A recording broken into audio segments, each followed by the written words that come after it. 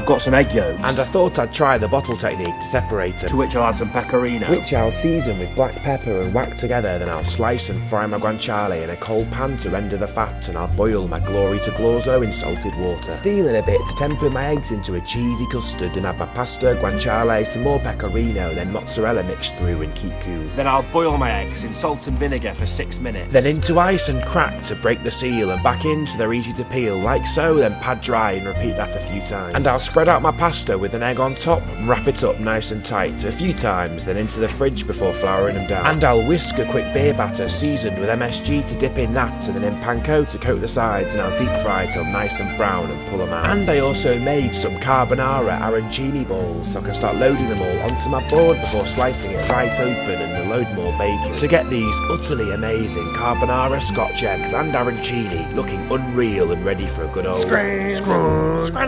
Mamma mia.